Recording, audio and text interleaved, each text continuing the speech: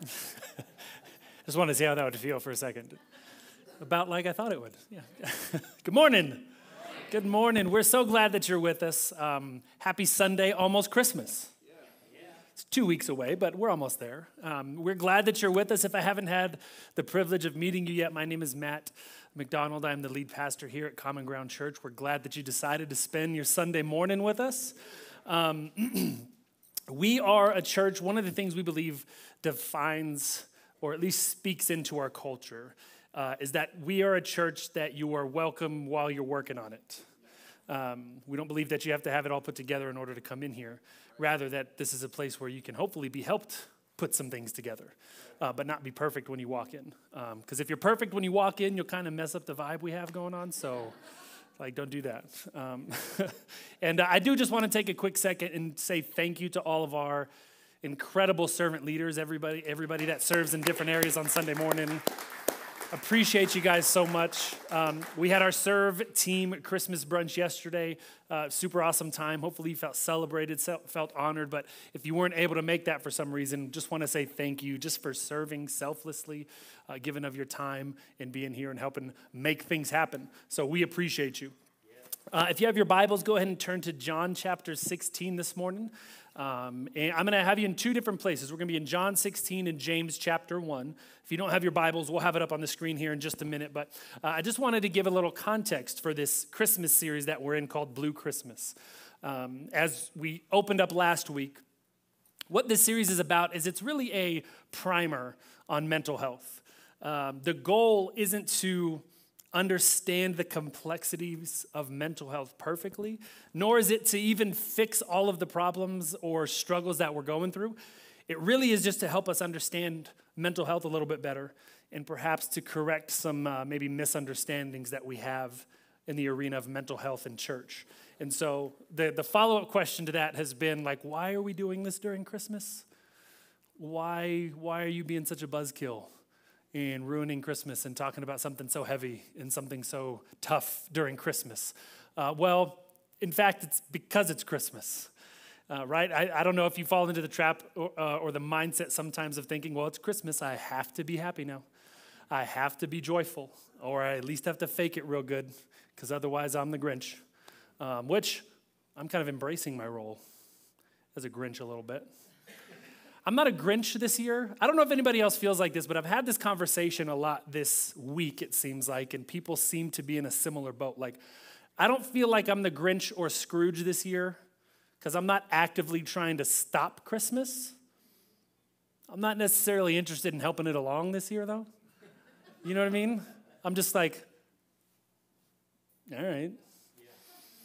December 26th will be here, and then Let's get it out of the way so we can just move on. So I don't know if that makes me an old man or an old man mindset or what it makes me, but it's where I'm at, guys. It's a little bit of vulnerability I wanted to share with you. I'm not Grinch or Scrooge. I'm basically every dad in every Christmas movie is what I've discovered that I am, that I used to just demonize when I was a kid. Now I'm like, I get it, bro.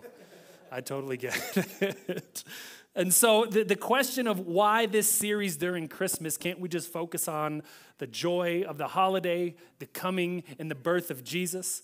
But like we said last week when we started this series, we can't forget why Jesus had to come in the first place.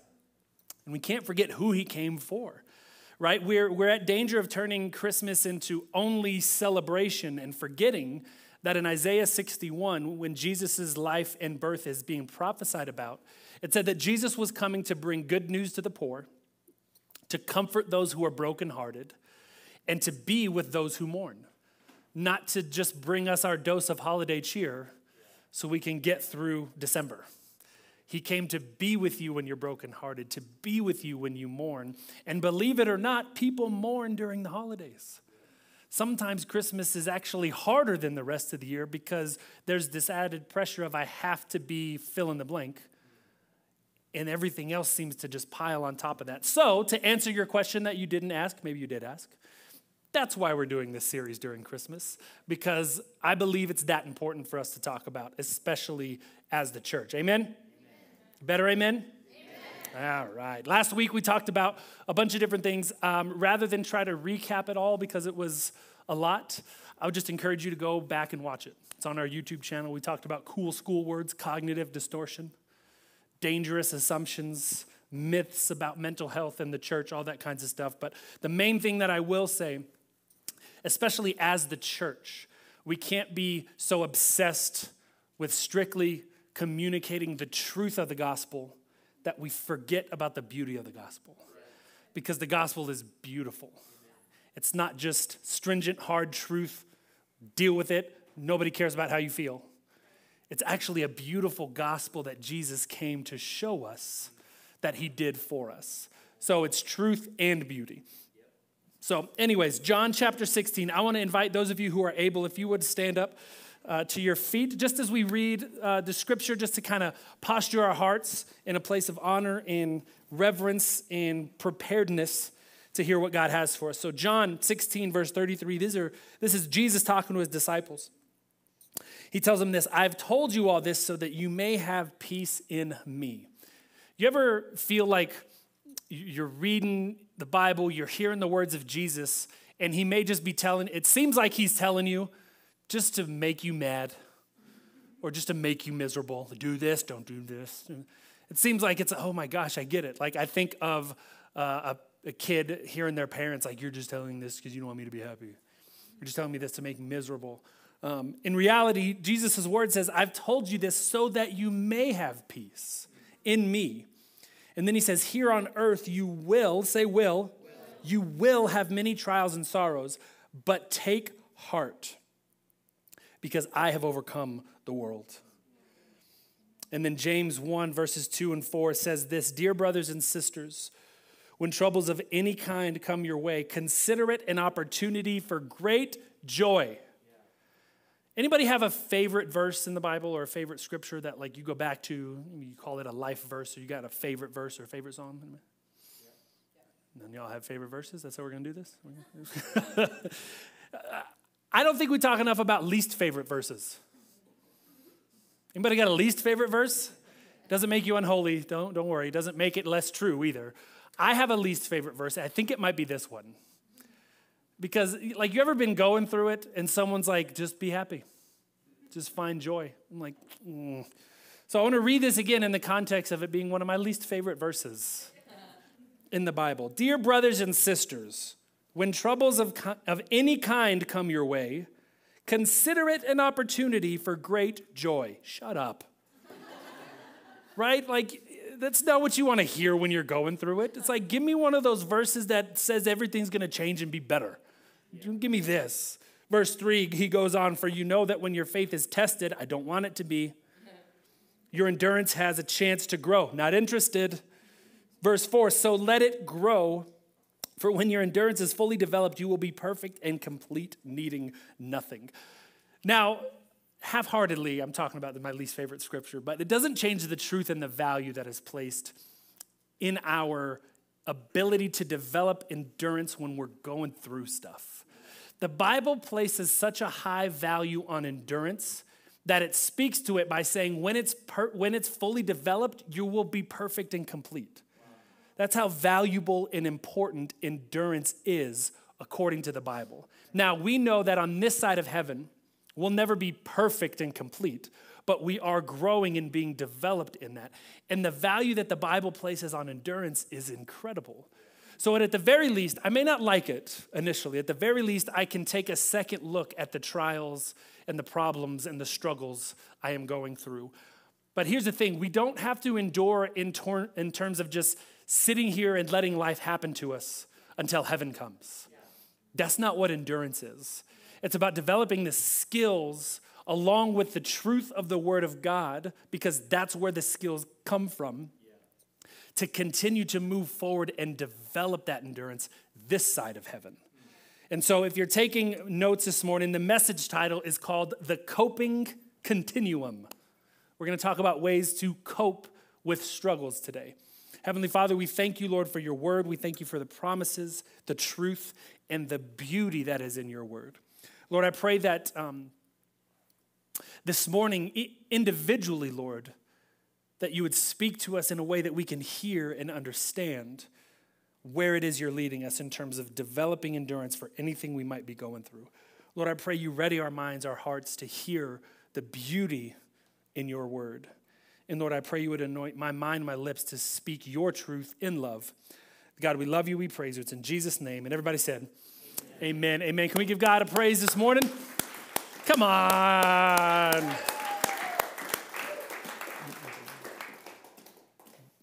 You guys here last week when we did the wave? All right, now go ahead, have a seat. Some of y'all were like, I ain't even waiting. I'm sitting down now.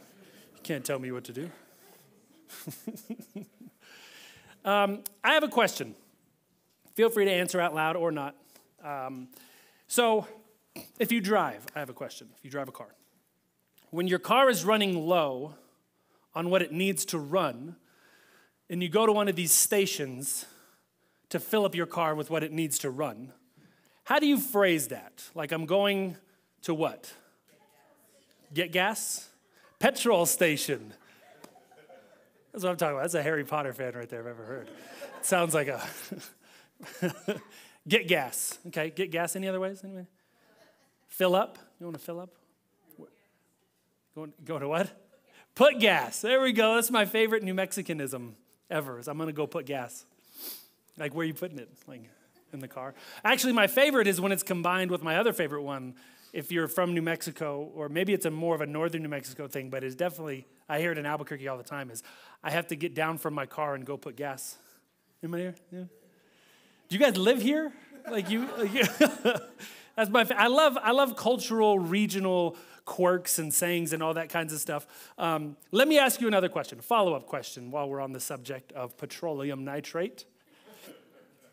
Do you have a strategy for filling up your car with gas? What I mean by that is, do you do it like once a week, no matter where your gas gauge is at, you're just going to go get gas this day? Anybody do that? Anybody? This is pretty smart. This is pretty smart. Anybody have like, it's not going to get below quarter tank folk? My parents were quarter tank folk. They raised me to be a quarter tank folk. So inevitably, I did not become one. Anybody gaslight on people? That's it. There we go. These are my people now. I have a problem when it comes to getting gas in my car. I don't just wait for the light to come on. I like to live dangerously. I wait for it to come on, and then I'm like, let's see how far we can push this bad boy. Now, when I was 19 or 20, I had a truck, a small truck. The gas gauge didn't work, only the gas light. So I only ever knew that I needed gas when the gas light would come on. And so even then, I'm like, I should probably know how far I can stretch this if I ever find myself in a pickle. Or if the gas lights, I don't know, I just told myself I needed to know. So from the time the gas light came on to the time I could no longer move that truck was 45 miles. And so I've always heard the old, like, oh, once a gas light comes on, you have a good 30, 50 miles, something like that. So now in newer cars, it tells you. Like the gas light comes on, you can navigate through and it says 50 miles till empty, 50. So Jason, I don't even wait for that anymore. I wait until the gas light comes on, until it stops giving you a number, and all it says is fuel low. And even then, I'm like, let's keep doing this thing. Let's keep doing this dance and see what happened. I remember I was on a trip to Midland, Texas a long time ago, and I was driving, and I stopped at a town, I don't remember what town, to get some lunch. And the rental car that I had was at half a tank. One, you know your own car usually. You don't really know a rental car. So I stopped to get food. I had about a half a tank. I'm like, I can make it. I don't need to fill up yet. Let me just get some food, get some on the road. If you've ever driven through West Texas, never believe that lie, that there's a gas station around the corner. There is nothing around the corner. And then once you get there, there's more nothing. And it's all flat and a whole bunch of nothing. And so here I am, like barely on fumes, rolling into this town because not only had the gas light come on, not only had the numbers stopped going, it didn't even say low fuel anymore, it just had a bunch of dashes. And I'm like, there has got to be a gas station. Lord, save me. And you know, like when you become real faith-filled and real spiritual due to your lack of preparation and common sense, Lord, give me the answers to this test that I didn't even know was happening till this moment. In Jesus' name, hallelujah. Let's save me from this car. So I, by the hair on my chin, barely skated into this gas station and filled up and didn't get stranded on the side of the road. Praise Jesus. But I really think that was the worst thing that could have happened to me. I think I needed to get stranded to learn my lesson. Because you know what I didn't do? I did not learn my lesson that day. If anything, this complex that had developed in me only heightened. Because I'm like, I can do anything. I am never going to run out of gas again a day in my life. The best route in terms of filling up our car with gas would probably be to have a plan on when to fill it up, whether it's once a week, quarter tank, light comes on, anything like that, rather than risk waiting until the very end, because a couple of things could happen. One, you could damage the car by trying to run it on empty. Two, you could find yourself in a pretty sticky situation if you break down in the middle of nowhere and you don't know where the next gas station is. And I really believe that something can be said very similarly as it relates to our mental health. The healthiest route forward would probably be to have routine fill-ups, routine maintenance, routine checkups, not simply wait until something in us has run out or is on empty before we even start thinking about doing something about it. Regular ways to deal with the things, right? Jesus promised we will have trouble. He didn't promise, he's like, I promise I'm going to make trouble for you. He just said, hey, heads up on the road. It's like a good person. If you're hiking up a mountain, people coming down should tell you what's ahead. Like there's going to be trouble up there. So we need regular ways to deal with things so that they hopefully don't undo us when they happen. We would call those coping skills. And as we learned last week, the Bible actually has a lot more to say about mental health than we realize. But coping skills are important, so I want to define it for us. Here's what coping skills are. It's a conscious strategy used to reduce unpleasant emotions. Anybody have an unpleasant emotion ever? Got some right now. It's like, can you hurry up? It's almost noon. I'm hungry. You got a game on that I'd like to watch? You're not as funny as you think you are. Can we just... We all know that's a lie. Like these negative emotions and unpleasant emotions that we have, coping skills are simply a conscious strategy to reduce those. Coping strategies can be cognitions. Cognitions are simply their thought patterns, or perceptions would be a good word to describe it as well, or behaviors, and they can be individual or social. So there are these perceptions that we have individually in our life when we're by ourselves or when we're together with other people, and they're used to overcome struggles or difficulties in life and are a means for maintaining a person's mental well-being. I don't know about you, but I would like to have a good way to deal with and reduce the negative emotions I feel. I like the good ones. I'd like a way, though, to deal with the bad ones, because I also live in reality, and we're not only going to experience pleasant emotions, we're going to experience some unpleasant ones, especially if you drive on I-25 at the wrong time of day. And here's the thing, everybody copes. Everybody copes. I used to think coping was a bad thing. I used to think that if you were having to cope with something, that means you didn't have enough faith that God would deal with something. When in reality, coping isn't good or bad, it's just a thing. There are unhealthy ways to cope, and there are healthy ways to cope. So coping isn't the issue, it's how we cope with things. And mental and emotional health issues, they happen when our coping skills, our way of dealing with things, get overwhelmed. Anybody ever been overwhelmed after a long day, week, month, year, life? And things start to overwhelm us, and our normal coping skills are no longer adequate to deal with the situation at hand. That's when mental health issues and struggles really become prominent in our lives. So one of the questions I think we need to ask is, when do our coping skills get overwhelmed? Like what happens in order to overwhelm us? And while it's a pretty complex subject we can get into, I do want to talk about two that I think will help us frame life. So two primary ways our coping skills get overwhelmed. One is this: when you have a normal response to an abnormal life event. All right? A normal response to an abnormal life event. What does that mean? Well, this happened a lot during the COVID pandemic. That was an abnormal life event. And the reason I'm talking about that one is because that's something we all went through. Like, that wasn't, well, I went through this, you can't understand what, like, everybody went through the COVID pandemic. And there was a normal response to that in large part because none of us knew what was happening. We didn't know how to deal with it. We didn't remember when you couldn't make eye contact? I think I read it's transmitted through 10 seconds of eye contact, so don't look at me. Or like when we would spray down our groceries on the front porch. None of us knew what to do or how to, so we were all doing the best we could to try to figure out how to navigate through this abnormal life event. And so as silly as some of this stuff seems now looking back, then it was a pretty normal response to an abnormal life event because we didn't know what to expect, that we bought up all the toilet paper. And they were like, what are we going to do? We don't have toilet paper. Like, I don't know. There's a shower, pine cones I've heard from camping. I don't know what you do. I don't know how to do that. I read about it in a book. But that was a normal response to an abnormal life event. And we saw a lot of coping skills that were at the very least exasperated during the COVID pandemic. 3 of which we'll talk about briefly. I would say eating, exercise, and alcohol. Those 3 things we saw. Because eating can be a coping mechanism.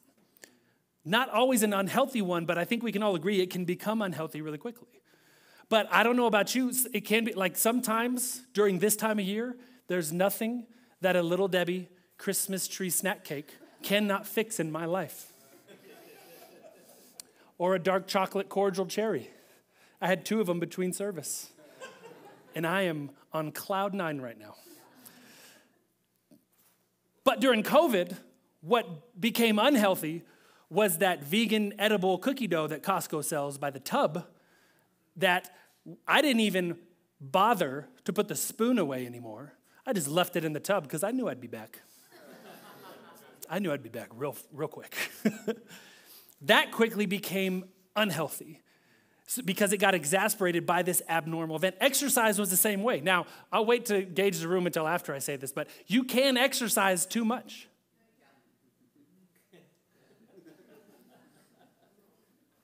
Okay. Just testing the waters there.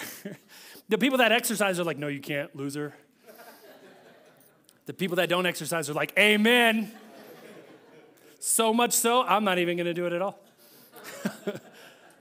It can become excessive, even alcohol consumption. Right now, I am not recommending alcohol as a way to cope, but hear me, I am also not demonizing alcohol. But it can become unhealthy really quickly, especially if that's your means to cope. It's a normal response to an abnormal life event is one of the way our coping skills get overwhelmed. Another way is the reverse of that, an abnormal response to a normal life event. Maybe we would call that an overreaction, an abnormal response to a normal life event. As the prophet said, don't push me because I'm close to the edge. We're trying not to lose our... The elder millennials and Gen Xers are like, yeah. An abnormal response to a normal life event because you may just spontaneously combust on someone.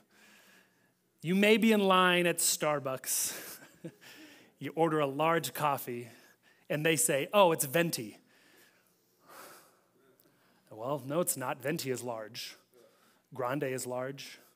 And tall is large. So congratulations, you're stupid in 3 languages. And it's just like, whoa, what is wrong with so-and-so? They are freaking out. An abnormal response to a normal life event. Why? Because you're living like me in that rent-a-car from Midland to Albuquerque. You're on the edge. You don't need much of a push. You might just turn and fall off and blow up on somebody. And so we can't always help the circumstances, but hopefully where we can help get to by the end of today, at least to a certain extent, is a place where we can at the very least have a framework of understanding to know what to do when hard things happen. Right. At least some semblance of a way forward instead of just sitting there and letting it happen. Yeah. So that's where we get our continuum for coping. Coping continuum. It's not a phrase from Doctor Who. I know it sounds like a Doctor Who phrase, doesn't it? Is that the pen he has? Is there a pen or is that Men in Black? Men in Black is like, don't remember anything. Expelliarmus.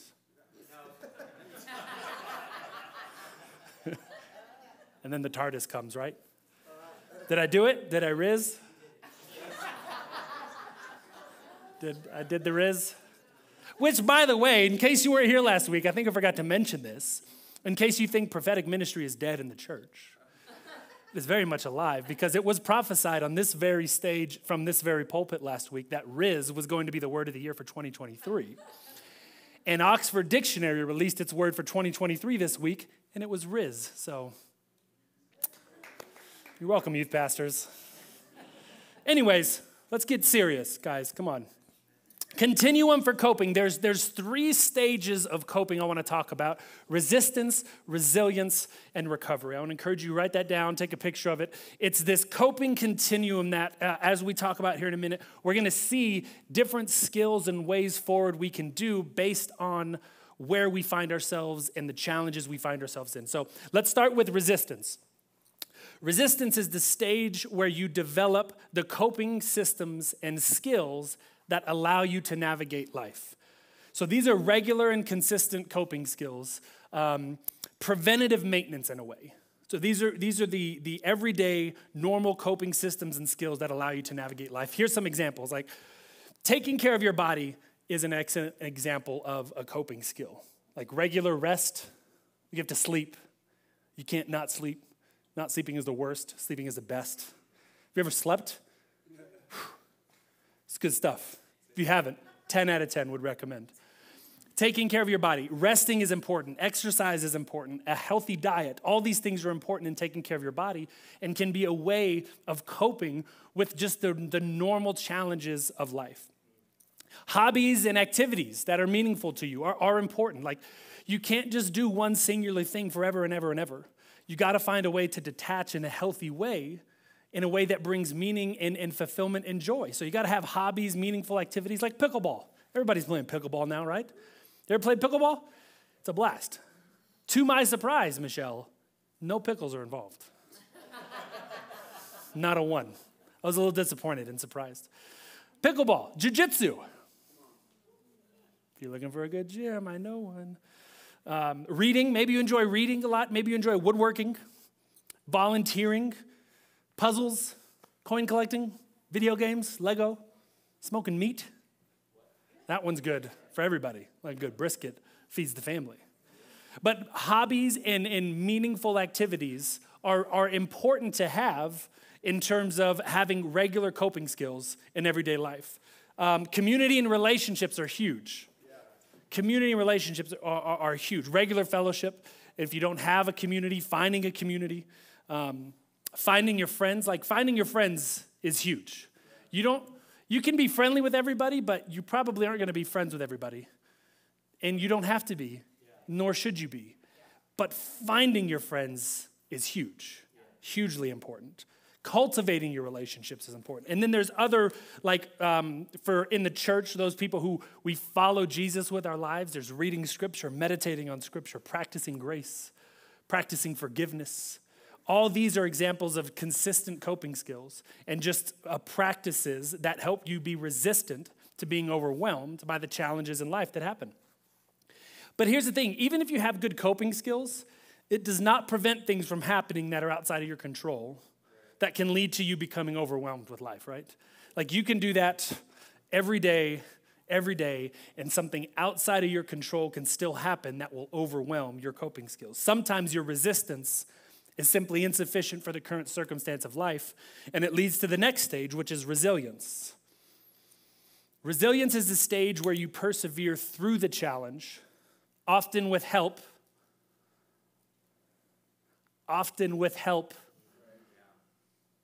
All the islands out there, I can do it by myself. I can't speak for women on this one because I'm not one. But I know for men, a big challenge is handle it yourself. Deal with it yourself. I think to an extent that's a human challenge. But I know for men sometimes it's like, no, you're an island. Be an island. You were born alone, you die alone. handle your business. And it's not a helpful thing. Resilience is a stage where you persevere through the challenge, often with help, and then re-engage the coping skills of resistance. This is that scripture in James. It says, your endurance has a chance to grow. This is where your endurance really, really grows. But here's the thing about resilience, is it must involve recognizing what happened in order to reaccess, reapply, and re-engage the skills of resistance. Must recognize what happened, not ignore or pretend that it didn't happen, not deny it, not have the Homer Simpson faith. You know what I'm talking about, Homer Simpson faith? When he runs a red light, he's like, it's not illegal if I don't see it. Like, I'm pretty sure it is, still, if you don't see it. And whether you want to recognize what happened or not, it doesn't change the fact that it happened. And if we're ever going to develop resilience and endurance, we have to recognize what happened so that we can get back to reapplying those coping skills. This is the step, however, that I believe most of us probably weren't taught very well how to do, or don't even know how to do it, or didn't even know that it was an option, especially with us faith-filled church folk. This is where I'm going to meddle a little bit in your life, if you'll allow me to. I really think in a well-meaning effort, I think it was implied that when challenges and struggles arise, we don't necessarily recognize them as much as we dismiss them with well-meaning, faith-filled phrases such as, God's got this. God's got it. I don't need to worry about it because God's got it. It's true, you don't need to worry about it, but you do got to do something about it. You got to be the active participant in your own health as well. Not just talking about eating a bag of Oreos saying, Jesus, take away the calories. Meet me where I am. Multiply my time even though I didn't set an alarm and I overslept by an hour. God can, but you have to be an active participant in it. With well-meaning phrases like, God's got this. Oh, I'm leaning on him. That's great. We should be leaning on him, but you can't do nothing. Or here's my favorite one. My favorite one is, oh, it's fine. Everything's fine. I mean, that one's celebrated. It's on coffee mugs. It's on shirt.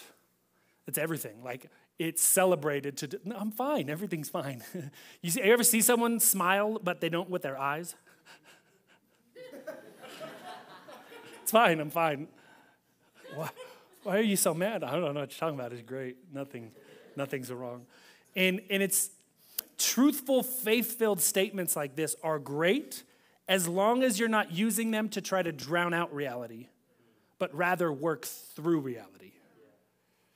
It won't help to act like it didn't happen, act like it's not happening, acting like it doesn't exist. It's fine. Everything's fine. You okay? Yep. Everything's fine. Not a care in the world. You have a lot of cares. Seems like. You have a lot of struggles. Yeah, we all do. Like, let's recognize them so that we can work through them. Right. Trusting in and leaning on God are meant to help us overcome the struggle, not ignore it, suppress it, dismiss it, or pretend that it doesn't exist. Any optimistic people in the room? Got some optimists? Nice. Well, as a recovering optimist, I want to offer some insight on the subject of optimism and pessimism. Because I used to think that optimism was better than pessimism. You know what I mean? Now, it is easy to think that sometimes, because sometimes pessimists are just like, dude, can you just chill? The glass is half empty. I get it, but like there's water right there. Like we can go get more water. I used to think that one was better than the other, when in reality, it's not a matter of that. It's a matter of seeing what's really there, because as an optimist, we can't dismiss the struggle or someone else's struggle with positive sounding language just because we don't know how to deal with it, are uncomfortable dealing with it, or just don't want to deal with it, right? And if we're more pessimistic, we have to lean into the fact that there is hope. I'm preaching better than you guys are hearing, apparently. It's not about being an optimist or a pessimist. It's about recognizing what's happening, knowing that my faith in God will lead me, but I've got to walk and do some work. There's this practice, this skill called mindfulness that is really, really good for this stage of resilience.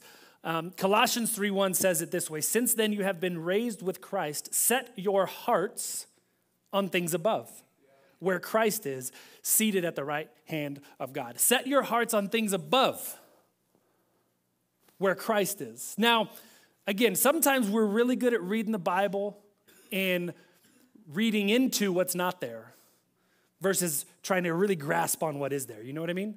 So, because I honestly, I used to think, and I think there's a lot of this going around probably, when it says set your hearts, other translations say set your minds, set your thoughts on things above. I think sometimes we make the assumption that when we do that, we don't have to worry about anything down here. We don't have to pay attention to it. We can just act like it's not there because my heart and mind is set on things above. So none of this exists. When in reality, it's not getting to the point of ignore what's here by looking up here. It's saying, knowing what's up here, keep that in mind and on your heart as you navigate through what's here. Not pretending like it's not there with positive sounding church talk. Like positive, encouraging K-love. Imagine you're driving, listening to Caleb, and you just have your mind set on things above. You know what's going to happen? You know what's going to happen. But it's not to ignore, it's to inform how we go through what's here by setting our hearts and minds on things above. Everybody with me? Yeah. Mindfulness is a technique that involves focusing your attention on the present moment and observing what is there without judgment. So another way of saying this would be renewing your mind. And it takes practice to renew your mind. But hear me on this. I might say this twice because we need to grasp it, I really believe.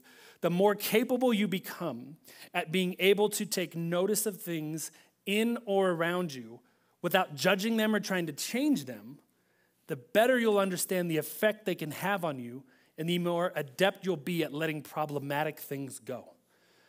I think we want to have an opinion too fast, I think. We want to make a judgment too quick. We see something, what do you think? I don't know, I haven't seen enough of it yet. But not us. No, we need an opinion right away. What do you think? It's terrible? Hated it? What do you think? Loved it? Best thing ever? What do you think? It's kind of mid.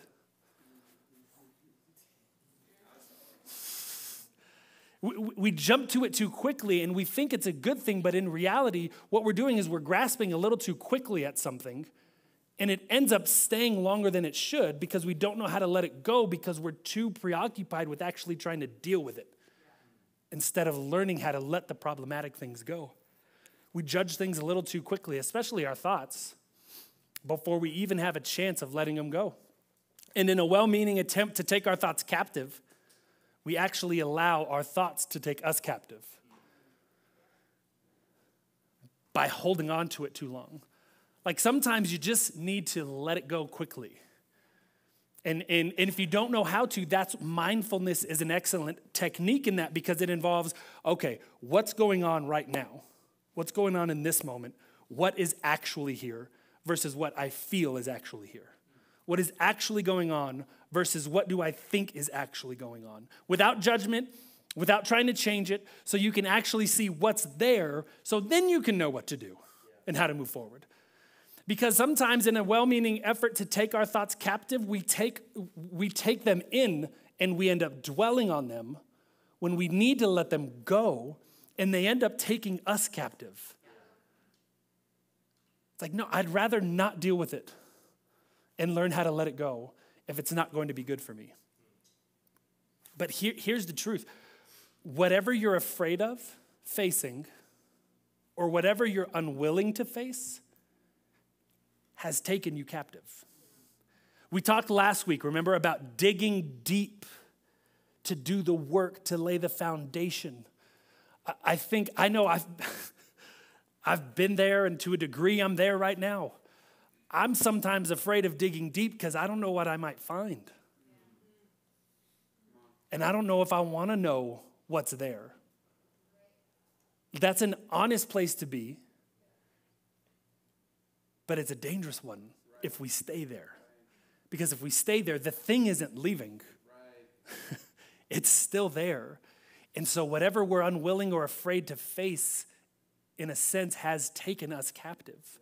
And before we even have the chance sometimes to let these thoughts go, we start beating ourselves up for even having them. You ever think that? Like, I'm a Christian, I shouldn't think that. It's like, right, but you did think it. Let's start there. I had a therapist years ago. He told me, we were talking, he kept asking me questions, and he noticed I kept using this word should. Should. You should. I should. And he stopped me. It was one of my favorite things he said, because I thought he cussed at me at first. I was like, excuse me. He said, hey, don't should on yourself. I was like, what did you just say to me? That's a potty mouth. He said, you keep shoulding on yourself by telling yourself what you should be saying, what should be happening. You have no actual chance of seeing what is actually there, who you actually are, what you're actually doing, because you're preoccupied with this idea of what you should be. But you'll never even get to that because, one, it's not the goal, but you'll never even have a chance to get forward or move forward if you don't start taking a look at honestly where you are and who you are and what is there. So don't should on yourself. My wife, years ago, she said this in a message, I think it was, that she preached. She said it this way: thoughts aren't facts. Thoughts are thoughts. So sometimes we condemn ourselves for having a thought when it's not a fact, it's just a thought. And then we heap this guilt and shame on ourselves for, I shouldn't be thinking that, I'm a good person. Oh, I did it again. But thoughts aren't facts, thoughts are thoughts. We try to change things a little too quickly, but practicing this technique of mindfulness, it really is a powerful skill in developing resilience and challenges. And so is therapy.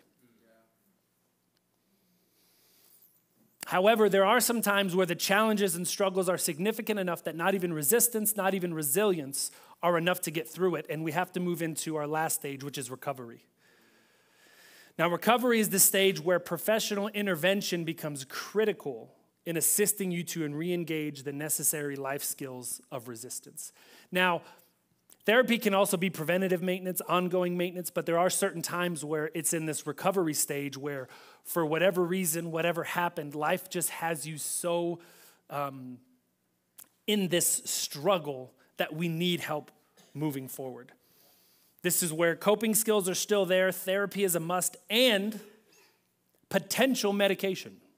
Now, I know sometimes in church, we're quick to demonize medication, even though that Advil you took for that sore joint probably would disagree with that. But there are times where it's necessary to help us through. But here's the thing, the goal of recovery is to not be in recovery.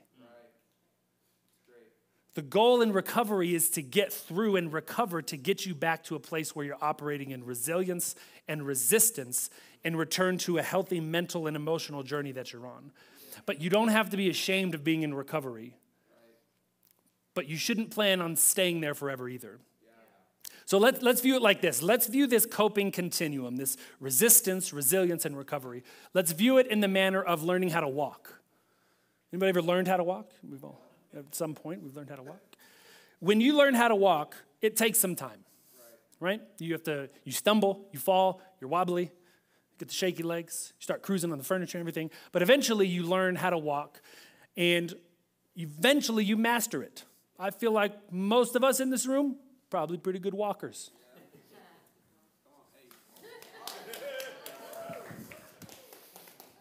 I mean, I'm not the reigning authority voice on walking, but I think I'm pretty good. I think I pretty get a gold medal or two. If there was a walking contest in the Olympics. Like, sir, could you walk to that line and back? Excellent, great job. We all learned how to walk. And most of us, we probably have mastered the ability to walk. You don't stop walking once you learn how to walk. You continue to use that skill every day to get you through your life.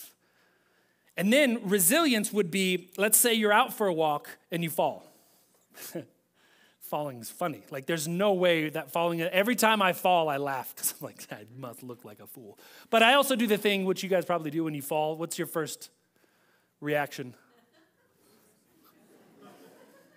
I'm okay. No one saw that. Okay. Ah. Ah. Ah. Ah, that hurts. After nobody's seen, of course. But resilience would be the stage. After you fall, you scan yourself to see if you're injured, right? To see what kind of state you're in now. And then you stand up. Maybe it's a fall where you have someone with you. They need to help you up. A friend, a therapist, a teammate. They help you up. And then you kind of see like, okay, that hurt. Owie. But I can keep going. I can walk. Maybe you're hurt, but you're able to continue walking. That's resilience. Recovery is when you're walking, after you fall, maybe you realize you've fallen in a way that you can't get back up on your own. And in fact, you've injured yourself to the point you need to call somebody. You need someone to take you to urgent care. Maybe you need to call an ambulance in order to what? Return you to a state where you can again walk on your own. This is the coping continuum. You're walking, you master how to walk, you continue walking. Sometimes you fall. And sometimes when you fall, you're able to get back up. Sometimes when you fall, you need some help getting back up. And the discussion, at least in America, which to be fair is only the place I've ever lived, seems to only focus on resistance and recovery. Either you're fine or you're absolutely in need of immediate help. Right? It's this idea that everything traumatizes you. Everything. Now, trauma is a pretty severe deal. Being traumatized by something is a severe deal. However, not everything traumatizes somebody. Like, we can't minimize trauma because they ran out of your favorite drink at your restaurant, or your boss called you in on your day off, or fill in the blank. Oh my gosh, I'm traumatized. However, it's perhaps an overcorrection to previous generations' emphasis on only resistance and resilience. You've heard it, right? Oh, you fell? Rub some dirt on it. Get going. You know what I went through? You're fine. Stop crying. Get up. Keep going. And so we seemingly have two things, because we have a generation right now who is growing up hearing the rub some dirt on it way of doing things, and it's just not working for them. It is not helping them. And the pendulum has swung way over to the other side, where everything immediately and too quickly maybe is labeled trauma. And unfortunately, it has put people at odds with one another. We have one generation that's saying, keep pushing, keep going, rub some dirt on it, keep trucking, you're fine. I had to walk to school uphill both ways in a snowstorm, you're going to be okay. And then we have another generation that says we can't. Everything is traumatizing us all the time, and we need to deal with it. And perhaps we can all agree on one thing, that life is hard. Hurt happens. We need to deal with it. It's not as black and white as we sometimes want or desire it to be. It's not always all or nothing. It's not you're perfectly healthy or you're in absolute mess and need some help. There's so much in the middle we have to take into account and honestly assess, so that we don't overvalue or undervalue pain and hurt and suffering. I hurt my knee this week on Monday at jiu-jitsu. Kind of tough. Don't worry, I wasn't doing jiu-jitsu. I was just near where jiu-jitsu was happening. When I hurt myself, Isaiah was there. Me and Isaiah were drilling. I was like, all right, I'm feeling good. I'm motivated to get back up. I stood up after drilling. I'm like, all right, cool. That was not, oh. Ooh.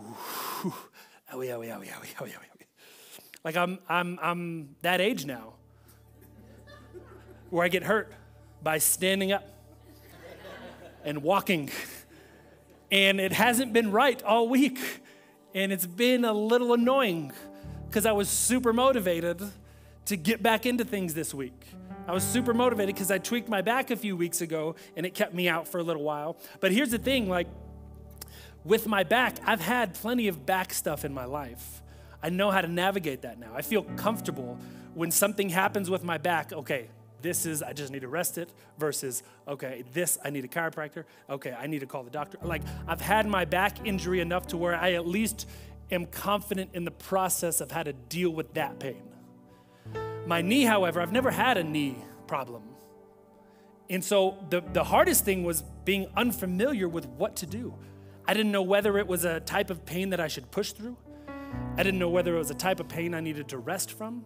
I didn't know if it was the type of pain I needed to go see a doctor about. But I know where my growing up perceptions and cognitive distortions started coming into play, because my immediate thought was like, you're fine, Matt, just walk through it. And then it kept hurting the next day. I'm like, you're still fine. Quit being a wuss. Keep going. And then our black belt professor at jiu-jitsu said, yep, you should probably rest it. Jiu-jitsu will be here next week. You could probably rest it, ice it, and get through it. It's not everything, but it's not nothing. So I had to pause for a moment and recognize what happened, assess how I'm feeling, and then continue to walk accordingly. And when it comes to our mental health, I think we're really missing out on gaining invaluable skills and traits that get developed during resilience, and critical and needed assistance that we receive during recovery when we overvalue and undervalue challenges in life. Everything is not trauma. Some things are trauma. You can't rub dirt on everything and just move forward. Some things you can walk off. All of these things are not competing thoughts and ideas. They're all true. But it takes the act of being mindful and taking a second to assess where you're at to see how you need to move forward. Again, James 1:2 says, when you face troubles of any kind come your way, consider it an opportunity for great joy. You know that when your faith is tested, your endurance has a chance to grow. Anybody ever been tested in anything, school, physical thing? It sure does involve a lot of work in a test. But it develops your endurance. See, we can't just focus on facts of what is happening, and we can't just focus on our feelings about what is happening, but we can learn how to balance both in an effort to operate out of a renewed and a wise mind. I'll close with this. Someone gave me this model a while ago as I was preparing for this, and it's so helpful. It's this idea of a reason mind, emotion mind, and a wise mind. You see, our reason mind is this. You pay attention to the facts. Reason and logic are important. Values and feelings are not important. Facts over feelings. And I know it's probably political stuff is bubbling up to the surface right about now. But your reason mind pays attention to the facts, reason, logic, feelings, all that, like, that's unimportant. The emotion mind is when you're emotionally focused. You are ruled by your mood, feelings, and urges. Facts, what are theirs? What are those? It doesn't matter. It's about how I feel. We can see how that can get us into trouble, in danger. So can this one. We can't value facts to the point where we act like our feelings aren't existing or matter. Because here's the thing, the reason mind people, because we all typically drift naturally towards one of these. The reason mind people look at the emotion mind people and say, whatever, get over it. Facts don't care about your feelings. Truth don't care about your feelings. And then the emotion mind says, no, whatever, I don't care about facts. They're getting in the way of my feelings. They typically look at each other and are convinced they're right and the other one's wrong. The reason mind people think that's the way to do it. The emotion mind people feel that's the way to do it. Right? There's reason-minded people, emotion-minded people, and somehow they end up marrying each other most of the time. But it's not about one being the right way and one being the wrong way. It's the fact of the matter that both exist. We have a logical mind. We have an emotional being inside of us. It's not about one being right, one being wrong. It's about learning how to balance the two so that we can be transformed by the renewing of our mind. The reason-minded people look at the feeling-minded people and be like, all right, get over it. You're feeling too much. much. And the emotion-minded people look at the logic-minded people and be like, yeah, well, you're dead inside. And there's this battle seemingly going back and forth. And we tend to drift towards one, but here is what the wise mind is.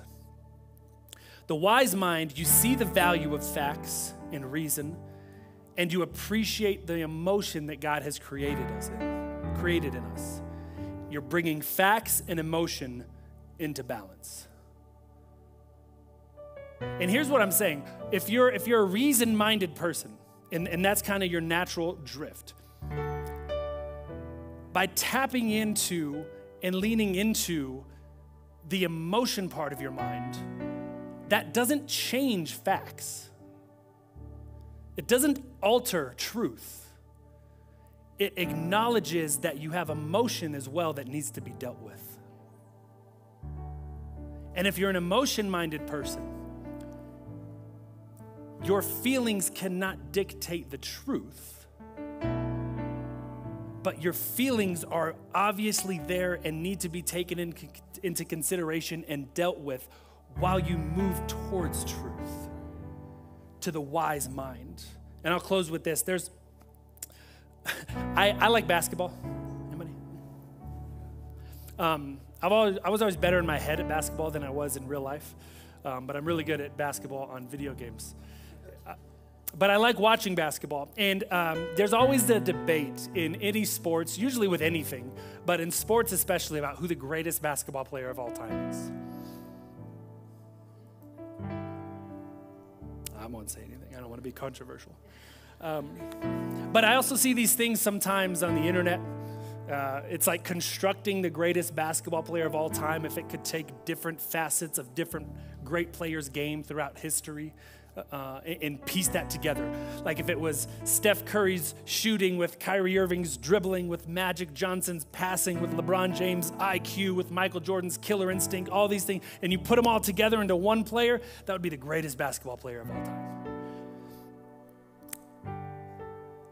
And here's the thing, I think sometimes we've compartmentalized things in our life or in our mental health or in anything so much that we forget that all of these things aren't competing with each other, but they actually complement each other.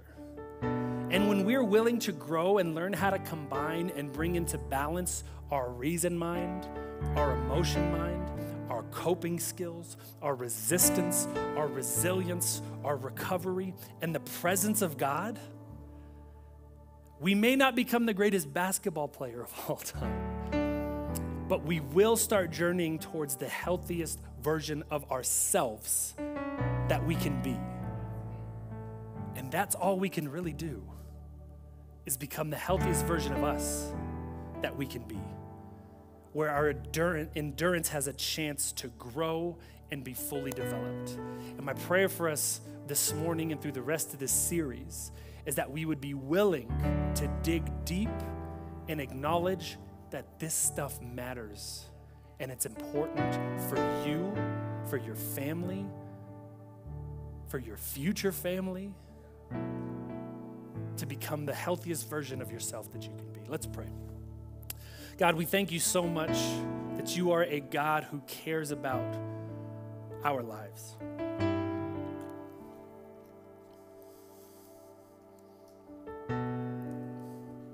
Lord, this morning, I may not know all the words to say or the right things to pray, but Lord, I pray that something was awakened in us, resonated with us in a way that gives us the desire and the motivation to dig deep and do what we can do to continually be transformed by your word and renew our mind daily. God, whether we're in need of just to keep on moving forward with resistance, whether we're in a place of we need to operate in some resilience, or maybe there's some of us in here, we need recovery because stuff is just happening. Lord, I pray that you would speak to us what we need to hear in a way that we can understand it, receive it, and move forward. God, we love you, we praise you. It's in Jesus' name we pray. Amen.